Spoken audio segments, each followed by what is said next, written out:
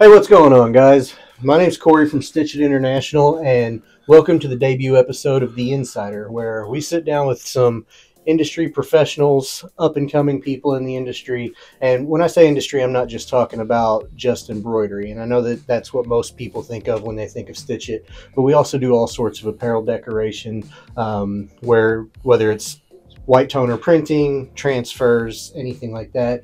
We cover a little bit of everything. And one of the goals that we wanted to accomplish whenever we started this podcast was to talk to some people who have really made waves in the industry. Today's guest, I think that a lot of you guys probably know him. He's been doing embroidery for over 30 years, I believe. I'm sure that, he'll be able to fill in a few more details. But today's episode is going to be about somebody in the embroidery industry, and he's somebody that has a lot of respect and definitely somebody that if you've been in the embroidery industry for a while, you've probably seen or at the very least heard his name. So I won't take up too much time. I'll let him kind of give his background. I would like to introduce today's guest, Bill Garvin. Hey, everybody.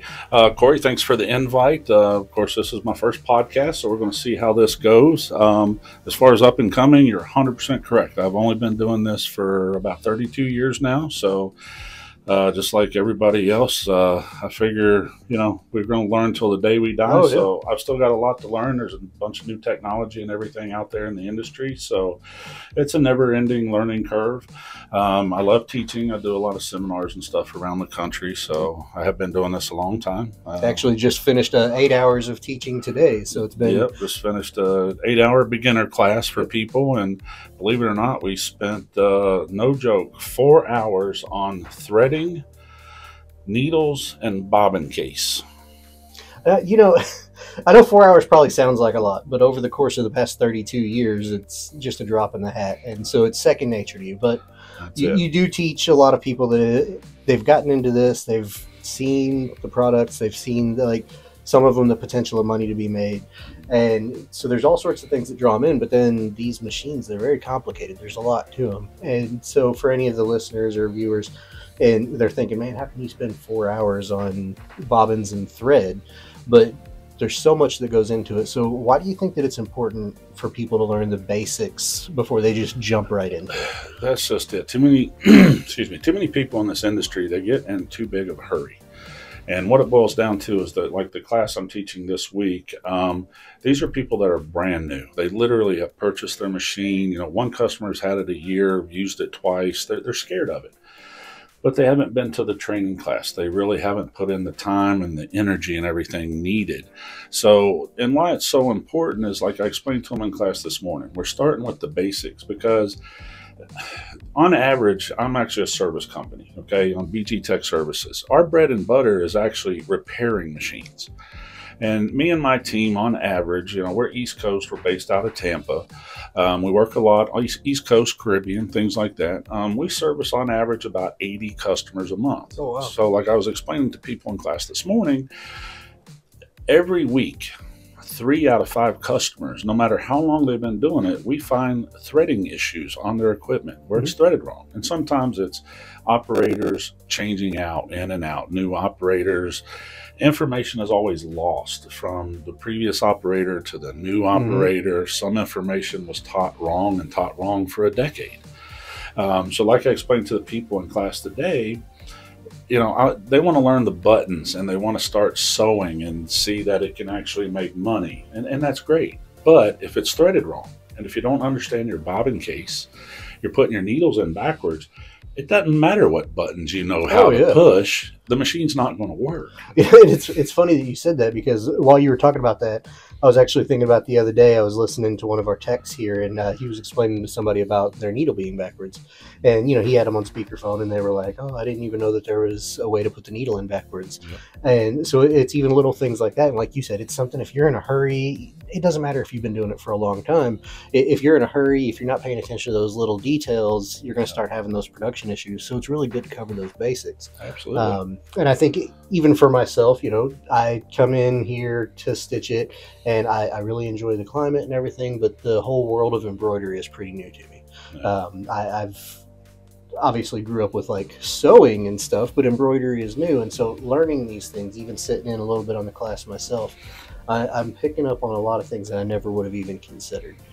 So I think it's good to have these beginner classes, and then even more like sometimes you do webinars, you do different things, and educational resources. And one thing that I've noticed whenever I talk to you is that you really have like that desire and that passion to teach, and it makes me kind of wonder. You've been doing this for 32 years. It's something about embroidery that draws you in and keeps you doing it every day. So what is it that makes a difference to you? And I know that it's just, for most people, they look at it and it's hats and t-shirts, but it's more than that for you. So what is the importance of this industry for you? I have the advantage over even most technicians of the fact that I got to do production embroidery all through the 90s, from a single needle machine to a multi-needle to a multi-head machine. So there's nothing I'm ever teaching somebody. I'm just teaching from my own experiences over the last few decades. Okay. And again, you're right. I love the teaching side of this industry. I make the money repairing the machines, but that allows me to be able to go to conventions, to travel across the country, even into Canada, and do shows and teach. Like one is a maintenance class. People love that class, and I try to keep it light. I try to keep it funny. I try to keep people entertained, because I don't want them to just learn. I want them to actually enjoy the class. Yep. I've been in seminars and webinars, and it's literally like somebody is reading from a prompter, or they're just reading the lines in their PowerPoint presentation. Yep, death by PowerPoint. Death by PowerPoint. My PowerPoints is pictures for reference, 1 or 2 lines of information on the screen, and then I simply elaborate on that. And then no 2 webinars or seminars I ever do, they're never the same. I've never done 2 exactly the same, because I don't have anything scripted ever, because my script goes by what questions the customers ask. Yep. I've had classes as small as 6 people this week for this beginner training class, to last month in Atlantic City for the impression show, I had 124 people in the I Hate Hats class. And that just goes in any direction that people ask questions. And I just enjoy sharing my knowledge, my experience. And, if somebody learns one thing that made their life easier and better, and they're grateful for it, there's no better feeling in the world than that. I agree. And I think that, you said it yourself, you have a whole wide range, 6 people up to 126 people. Like that's a wide range. And me personally, I kind of like the smaller classrooms, because you can sit down, you can have those conversations and stuff. And a lot of times you're able to have a little bit more direction and a little bit more focus on, okay, well, I've been getting a lot of questions about this. Let's focus on that. Okay. And you were talking about doing the seminars. I know that you're coming to teach a seminar in Long Beach with us in June. Correct. And we've got a couple of different things going on. And I'm really personally excited for it. This is going to be the first expo that I've went to in June. And being able to sit under the proverbial learning tree, because I've talked to you a couple of times over the past couple of days, and I know that there's just limitless amounts of information out there. Absolutely. And again, like the small workshops, I enjoy those too, because it's more information, it's more knowledge sharing, it's more hands-on. The seminars are great and it's fun, but I really do enjoy the workshops where people are actually getting up and touching the equipment, oiling it themselves, doing the hook timing themselves. I love doing the small advanced classes. And you said, we've discussed that, and maybe something we'll start doing here at Stitch It sometime in the future, is start offering that advanced class. So instead of just the basics of learning, people are going to be coming in with, different equipment, years of experience, that just want to do better, do more. I like that, because that's one thing I've already discovered, even in just a few months being here at Stitch It, is there's always something new. There's always a new style. There's always a new way of applicating. There's always a new way of applying things, and there's different approaches that you can use. So for you, you've obviously been in the apparel industry for a while. What is it that drew you more to embroidery, more so than the other forms of apparel decoration? Money. That's fair. Supply, demand. Most people know, if you're in this industry, for qualified technicians and people that travel, it's a difficult job. And the reason being, to be a technician is not an easy life. You have to commit to being gone from your family. You might as well be a truck driver. Oh, yeah. Because most of our customers refer to us as truck drivers that just happens to know how to fix an embroidery machine. Because we may only work 16 to 24 hours a week for customers, but we're spending another 30 hours driving or traveling to get to those customers. I can't even imagine, because I know that was one of the things that me and you was talking about with you coming out to the June show, is you were like, okay, like we have to make it worth it. We have to give quality. We have to give like value to the customers, to the people that aren't customers that are just stopping by, because you're coming out of Tampa and that's in Long Beach. So you're traveling the entire country, and it's purely just because you want to teach people. Yeah. And yeah, the money is there, and I get that, but let's be real here. You can make better money doing other things. I could make more money staying at home and servicing machines and, not be gone from my family and my grandchildren that week. But the truth is, I love teaching. Yep. I don't mind traveling at all. It doesn't bother me in the slightest little bit. But one of the biggest things I enjoy at my age, and as long as I've been doing this, is passing on the knowledge that I've accumulated over the years. And I tell everybody, I don't have all the answers. I have a lot, but I don't have them all. And if I don't, I actually know people that's been doing this longer than me. So I'll find the answer. And, that's something actually I really like about you, because we talked yesterday and there were several things that I asked you and you were like, you know what, I'm not sure.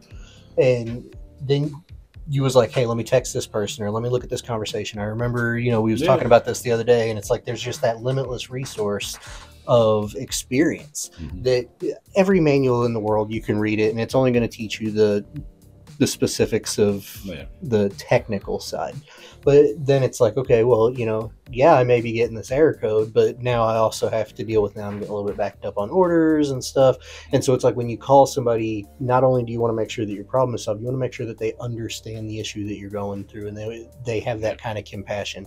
And I think it really shows through when you're teaching people, when you're doing these seminars, when you're doing these workshops, when you're doing your technical work, that you actually care. And I think that that's something a lot of the other technicians that you see out there, any industry, this is just in general, a lot of technicians are like, hey, I'm here to collect a paycheck. I'm here to fix your machine. Yep. But I can tell by talking to you that you genuinely care. Is there anything that you've done or experienced in your career that like, you were like, this is the moment, this is why I do what I do? I mean, truthfully, when you fix somebody's machine, especially if I'm following up after, people working on it themselves, thinking they're trying to fix a problem, normally they're putting band-aids on a situation that's only going to get worse. But, when you make it work and it's running the way it should, and I'm talking a machine that's, 15, 16 years old, and it's running as good as it was the day it was made, and the smile on their face. And when they write a check for $1,000 for a day of service, they enjoy writing that check. And when they can hand you $1,000 and say thank you 3 times all at the exact same time, it's worth it. The seminars, I love seminars because there's so many questions that people have, whether it's a small group or a large group. After a seminar, I usually never spend no less than, I would say, 30 minutes. People line up to ask very specific questions, machine questions or issues or digitizing or design or application or backing or whatever the question is. I mean, to the point that sometimes I've got to get out of that seminar room because somebody else is coming in within 45 minutes that they're following me in the hallway, still asking the questions.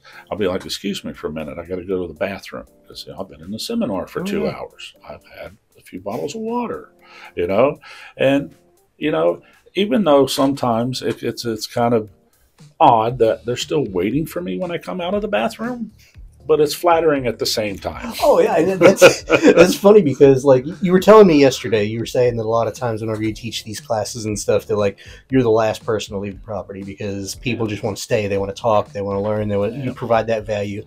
And I've never once heard of you even so much as getting short with somebody because it's something that you enjoy. Absolutely. And it's not that I doubted you, but it was just like, man, there's 6 people in this class. Like how long could they really keep Bill, But then like I had to go over there and it was like, okay, like we have a schedule that we have to keep. And class was supposed to be over at 4. You come and get me at 4:20. They had questions. Oh yeah. It's funny because to me, like, again, being new to the embroidery industry myself, when you first see an embroidery machine, your first thought is it's a sewing machine. And the truth is, it is. And it is, but then you realize there's so much more to it. When you're talking about a machine that may have 12 needles or 15 needles or sometimes even 2 or 4 or 8 heads, it adds such a level of complication to it. And I think a lot of people don't necessarily realize that. So people getting into the industry for the very first time, never done any embroidery before, what piece of advice would you give them to get started? And this is something I do cover in a seminar. It's literally, I do a seminar. It's called The Cost of Embroidery. And it's designed for new people in the industry. It's a class I've done for about a couple of years now. And it's designed that when you're at a show, there's a lot of people there to get information, knowledge. You know, first thing I tell them is never be pressured to buy at the show, okay? Because if you're in sales of any kind, I don't care if it's embroidery equipment or cars or whatever, that sales rep's job is to close that deal. Yep. Never fall for the, you know, if you go ahead and pay your 10% down, you can have this show special. That show special will still be there next month. I guarantee it. Do your homework, do your research. Sometimes it's not even, is this the right machine for me? Sometimes it's like, where's my closest technician live? Oh, and that's a big thing, especially depending on, like, for us, we're the sole distributor for SWF. Coast to coast. Coast to coast. So that's a huge range. And there's times that, you know, if we're just honest, there's not enough techs to go around. And so when you make that phone call, sometimes you have to be like, okay, well, what's the turnaround time on this? But then on the flip side of that coin, it's, okay, this machine was super cheap. There's a million people out there to work on it, so I'm going to jump all over that. But then within the first week that you have it, you're already having issues. And so you really have to balance that cost versus benefit in the long run. And believe it or not, just, you know, to point out about having the issues, whether you're new or experienced or anything else, you know, I love it when during the seminars, because people always have, because I have to be non-brand specific when I'm at an industry show. I cannot just say, oh, I love this machine so much. I love this brand. I love this, whatever. I have to be very neutral. And my classes apply to all equipment. I really don't care which one you own, because I'm an independent. I work for no company other than myself. But at the end of the day, what it boils down to, customers will ask to be like, well, you know, what's your favorite machine? I'll be like, well, there's several good machines out there. I couldn't say there's just one. But then they try to get tricky on me. And the trick is which machine do you got to work on the most? Oh, slick, right?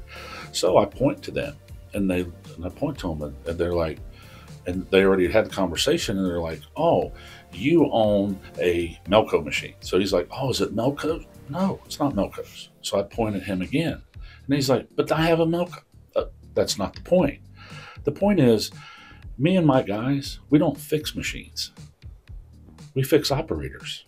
That's true. Because if all operators knew what I know, I would be out of business. You know, that kind of reminds me of that whole, like, doctors don't cure people, they just treat people. Yep. Where it's, hey, I can teach you, and I can teach you how to fix any machine, but that's where that kind of cost comes in and stuff. Because I've personally, just since being in here, I have seen a major difference in quality between carriers, but sometimes that cost is different. Sometimes, you know, like we were talking about with the availability of technicians, there's so many different variables. And somebody in one of our Facebook comments, even just the other day, they said, there's so many options out there. How do I know which one's the best? And a lot of times the early bird gets the worm, like that mindset of, oh, I saw that one first, I'm going to go for that one. But it really is important to do your research and to make sure you're making a well-informed decision. And that's regardless of who the manufacturer is. So for people that are just starting out, what are some of those things, those key points of research that you would suggest people look at when they're making that decision? Perfect example was today. I've got, one lady's had her machine for 2 years. One lady's had her machine for a year. They've been scared to use it. The one thing neither one of them ever did so to date is go to training class. To me, it's all about education and communication. If you can do those two things, you can be successful. Now, I can buy the nicest car in the world, but if I don't know how to drive, what value is that car to me? It's true. And it's the same with your embroidery equipment. I have people all the time at trade shows. They'll be like, well, I'm going to invest in this and go ahead and get this, and that's great. And I'm like, okay, well, when are you going to do the training class? When you're doing your install, the 2-day install, and say a brand new 6-head machine that costs $65,000, can you close that business for 2 days or do not disturb? Can you put your phone on silent? And I start hearing the stories about, well, I'm not going to be able to do that for a while because I got to, I have an aunt that lives with me. I take care of her. I do daycare for my grandchildren and stuff. And I'm like, that's wonderful. You're a good person. I know this. But the next sentence out of my mouth is, if you don't have time for the education, whether it's the travel and the time and the money and the resources, please don't waste your money buying equipment right now because you're not ready. That's true. And you really have to be informed, because one of the things that really blew me away when looking at these machines is they are very technologically advanced now. You think embroidery and you think the old school, either the hand stitching or just the manual machines, but everything is so automated and there's so much that goes into it that you really do need that training before making a decision. And that's one thing that I enjoy that we offer here. And you said it best yesterday whenever we were talking. You said that those classes are something that we owe to our customers. It's something that they paid for. It's something they deserve. And if we truly want to give them the full picture and give them the ability to use those machines, that this is something that they deserve to have because they've put in that money and they've put in that time already. That a lot of people don't really think about that and the continuing education that goes into it, because you have software updates, you have new styles that come out that you have to approach. And so the time commitment is huge.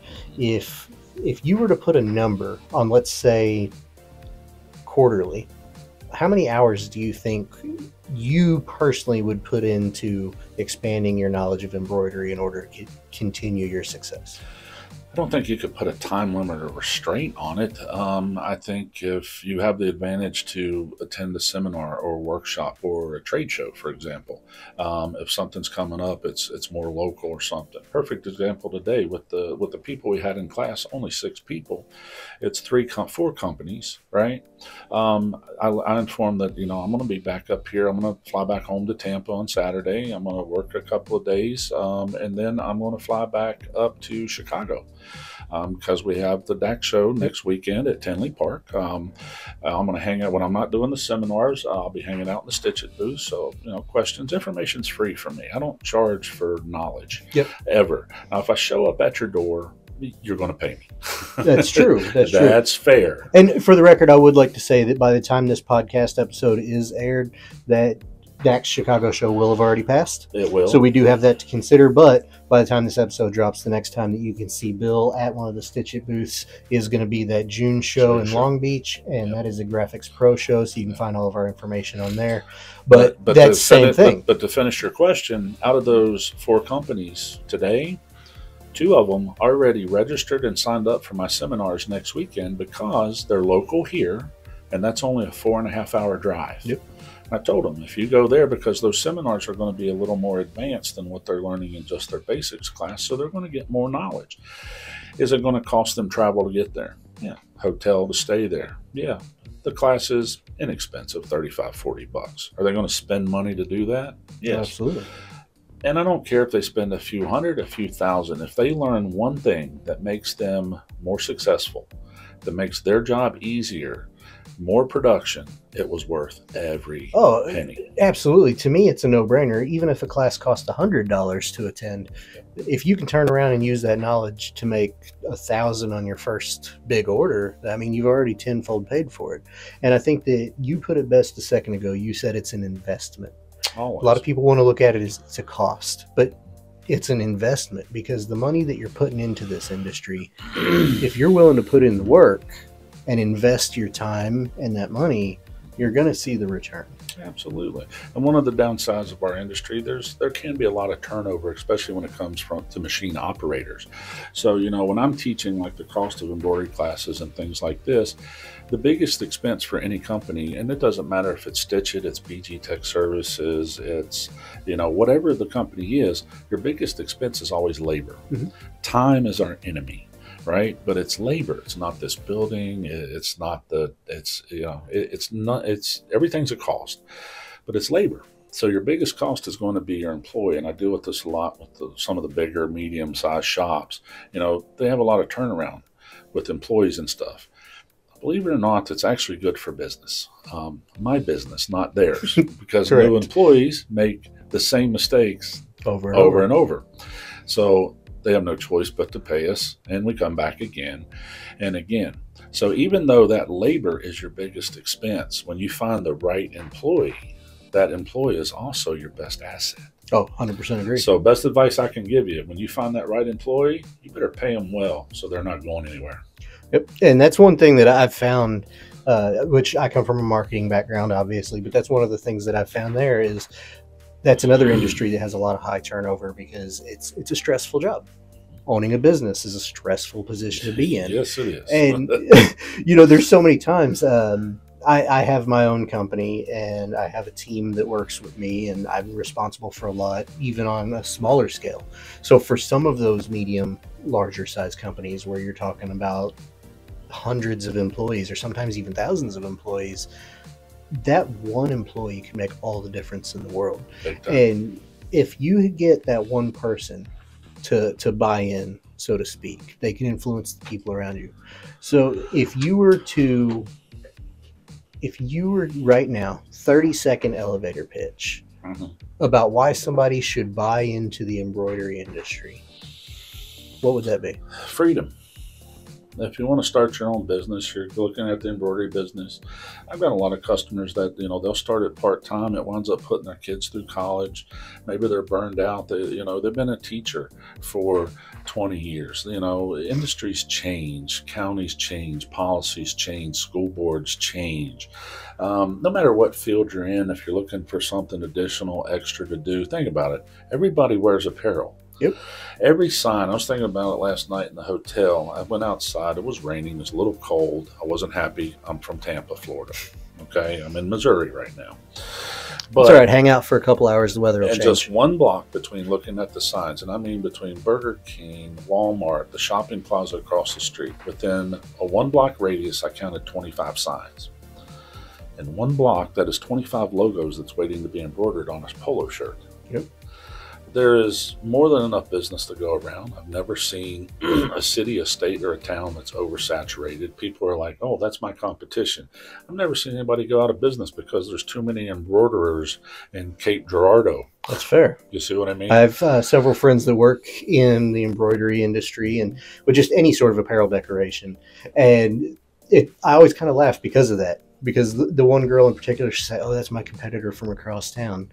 And it's like, you stay so busy that your orders are backed up. So are they really a competitor, or are they just somebody? They should actually communicate, because there's probably some things that they could learn from each other. I'm sure they there could is. Share jobs. Smaller shop likes dealing with the bigger shop. Bigger shop doesn't want to take the little orders. Yep. They'd love to give the little orders to the small shop. The small shop don't have the time or the resources to take the big order, so give it to the big shop as a contract job. And all of a sudden, you got communication, you got education, right? And everybody's making money. So there's always enough work to go around. But, a lot of people starting this industry as a part-time job. But I tell people all the time, be careful what you wish for. Because in our industry, believe it or not, when you get in the apparel and you're selling the shirts and the hats and the tote bags, and you don't limit yourself to anything. The rule is, if you can hoop it, you can sew it, right? It's true. Some people have a niche market, whether it's just hats or whether it's just aprons or beanies. Some people have a niche market. But at the end of the day, don't limit yourself. Because this business is as little or as much as you want to take away from it. And when I started my own business 14 years ago, when I started BG Tech Services, it was me, my pickup truck, and I called 3 customers that I knew over the years. And I just made a comment, and I was like, if I started my own service company, would you like me to service your machines? All 3 of their responses in 3 different states was, how fast could I get there? They didn't want to schedule me later or give me a yes. They wanted you right then and there. They wanted me now. Now, fast forward 14 years later, I've had my ups and downs, roller coaster ride, but as a business owner, is it easy? No. Would I ever go back to not being a business owner? No, I would not. I would not give it up in a million years. But, fast forward 14 years, I've been as high as 7 employees. I have 5 employees right now. I've got multiple vehicles. Me and the guys I have right now, we travel on average combined about 185,000 miles a year. And I've been successful, so I can't blame. Been blessed for sure. But again, just like the embroidery business, you can start with a single head. You might buy a second one. I tell people all the time, when you get to where you're sewing after midnight, the solution isn't hiring somebody else to help and pay a second shift, because equipment is far cheaper than labor. You buy another machine. Oh, yeah. Because machines, on average, a $20,000 single head at 2,080 working hours in a year, 40 hours a week. A $20,000 machine works for exactly $1 an hour. Guarantee you'll never find an employee that'll work that cheap. That's true. And a good operator can run up to 6 heads, no problem, by themselves. So again, just be careful what you wish for, because in our industry, and the apparel side of it, nobody does advertising. It is all word of mouth. That's every bit of it. You do a good job at a fair price for a customer, they're going to tell 10 people. Whenever I first got into marketing, I had actually had a background in graphic design before that, and I ran into that a lot. People talk about, oh, if you're trying to get clients, you get a cold call and all this stuff. And there was probably a 3-year period where I never once had to try to reach out to somebody and request it. But it's because you put out quality work, you put out stuff consistently, you follow through on your word, you're going to grow, and then that word of mouth is going to come in. And I think it's funny that you said, be careful what you wish for, because here at Stitch It, one of the things we've really been focusing on lately is we want to make sure that we're there before the sale, during the sale, after the sale, for the life of the machine, and grow. And I'm not going to get into any sales pitches or anything, but we do have that trade up program where you can get 80% within the first 2 years. But the main reason is because we see so many customers that they start out with an MAS 12 or an MAS 15, and then next thing you know, they've got so many orders rolling in that it's okay, well, I've got to go to a multi-head. And it is very much, you're really only limited by the amount of work that you're willing to put in. And so if you have a passion for it, it just takes off before you know it. Yeah, I mean, there's nothing wrong with growing with your customer base. I mean, there's nothing wrong with that. I've got customers that I started with even before I owned my own company, and I'm talking 20 years ago, that were started out with 2 machines, and it was a mom and pop operation in their garage.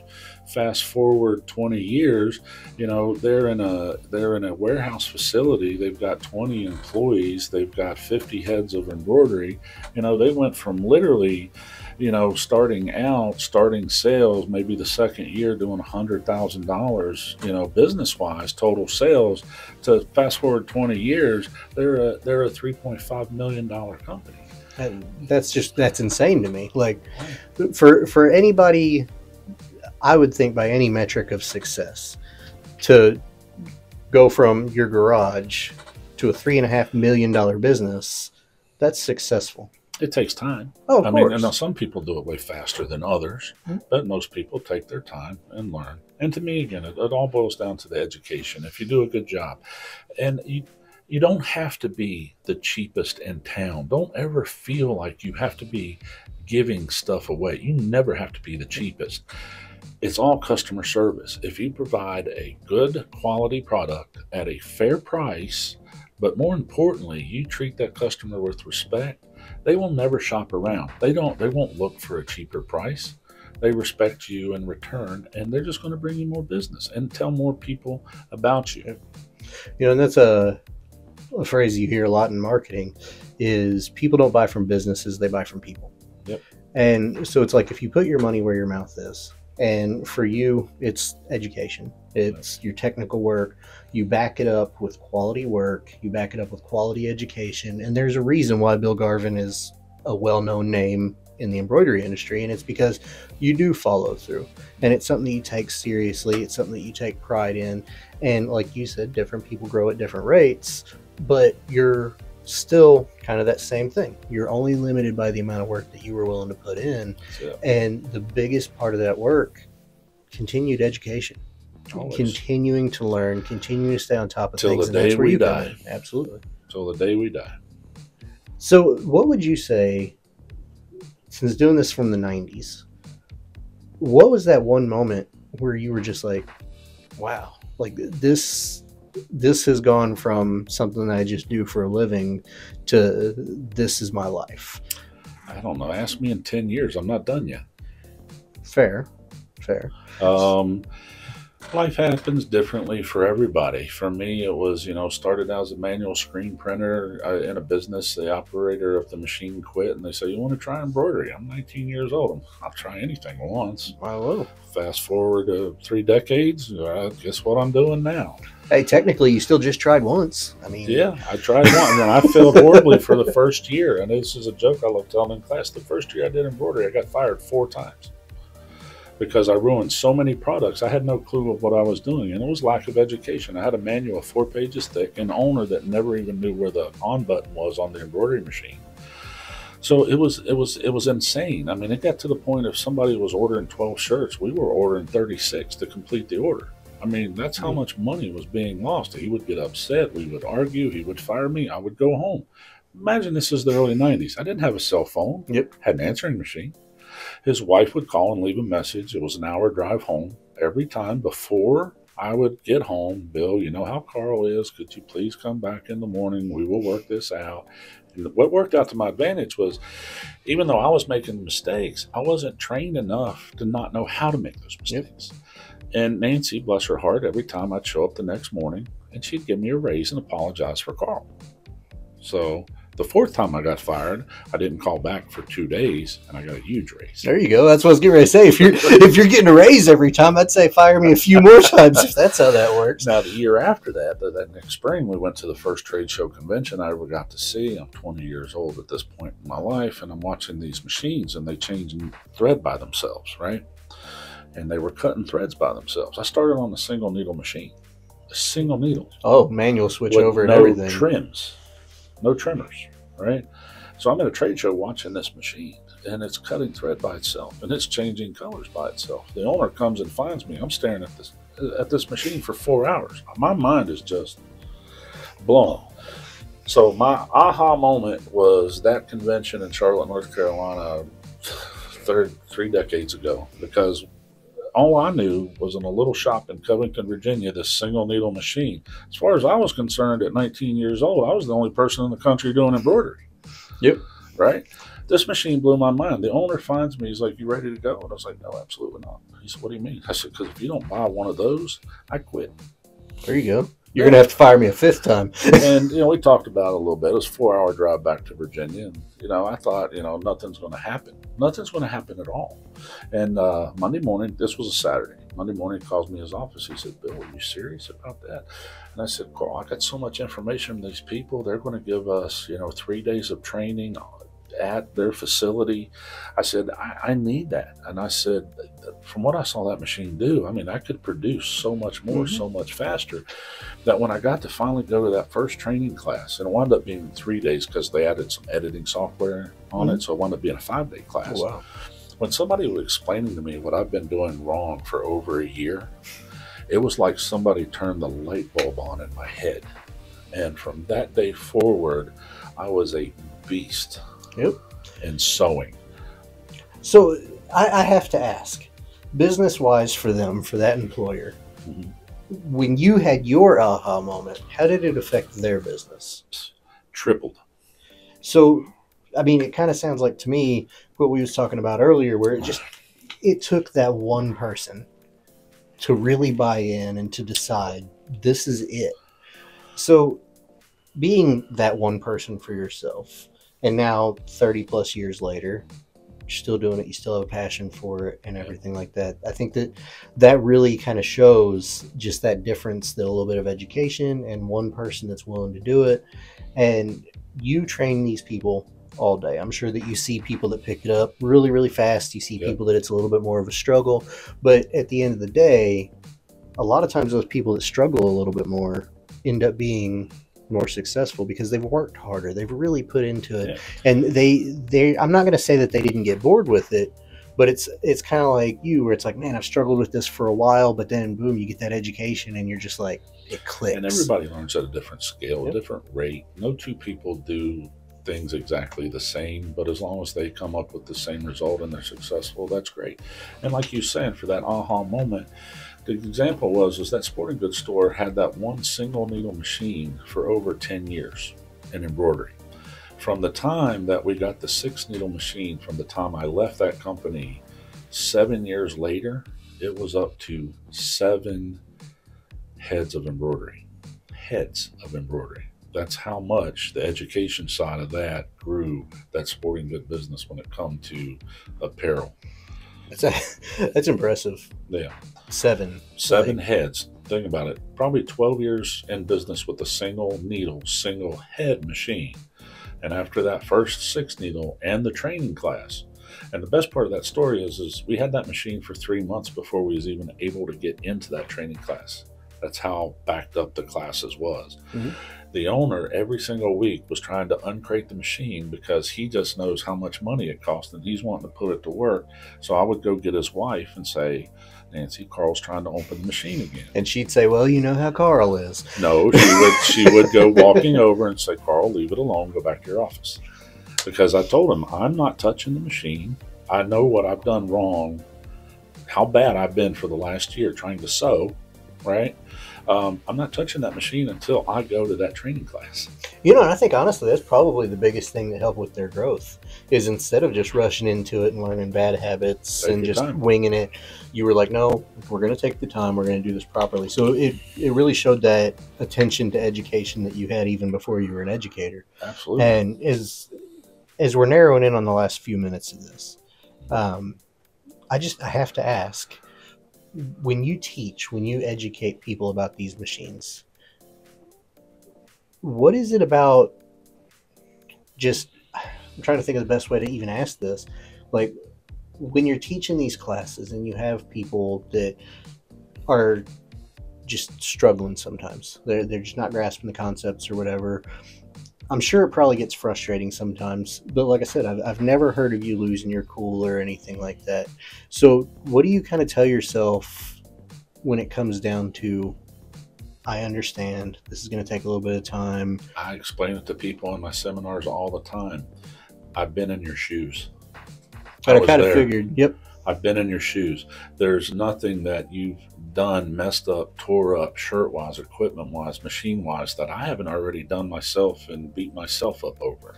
So just always put yourself in somebody else's shoes. I've been there. I know what it felt like to not know, to make the mistakes. So I don't look down on anybody. Some people learn at a different rate. Today we were just threading a bobbin correctly.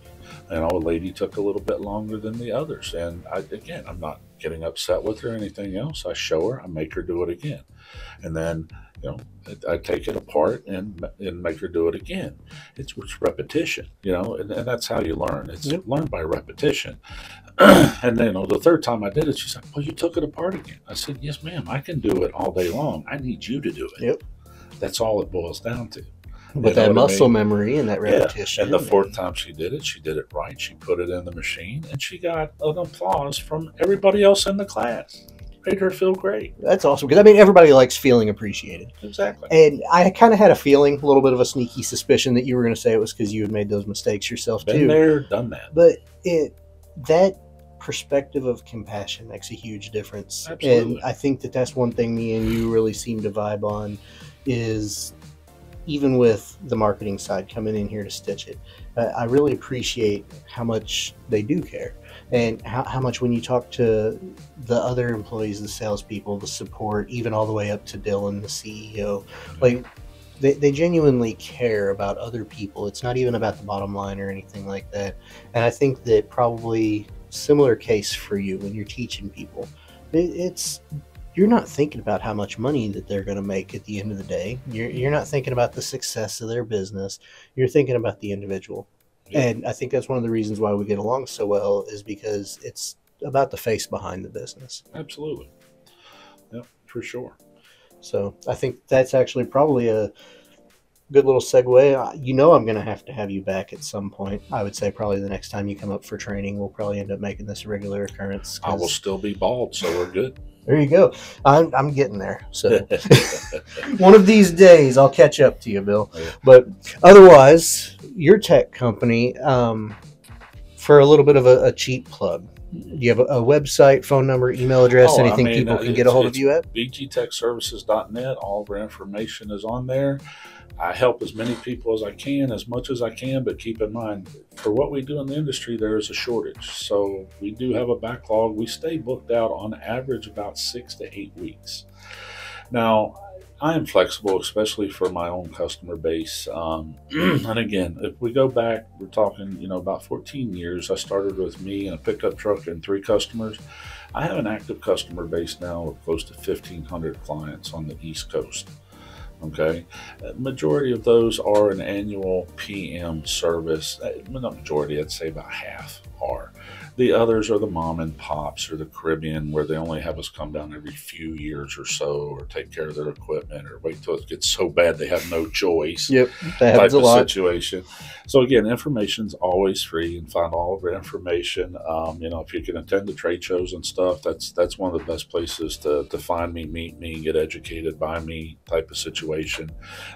We discussed maybe doing some more advanced classes and stuff here too, where people from around the industry can come and get more education and more learning, because there's a shortage of that in our industry.